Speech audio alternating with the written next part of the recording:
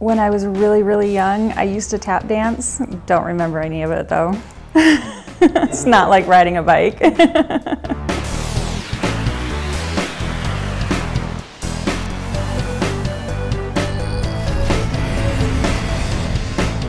I was gonna dance last year, but life got busy. So Ryan Walters ended up dancing. And I went to the dinner and I ended up watching him, and he had so much fun, so I was definitely gonna do it this year. I am dancing not only for two reasons pretty much. The first and big one is that my grandfather passed away a couple years ago from complications of a hemorrhagic stroke, and his name was William Krischbaum. So in remembrance of him, I am dancing.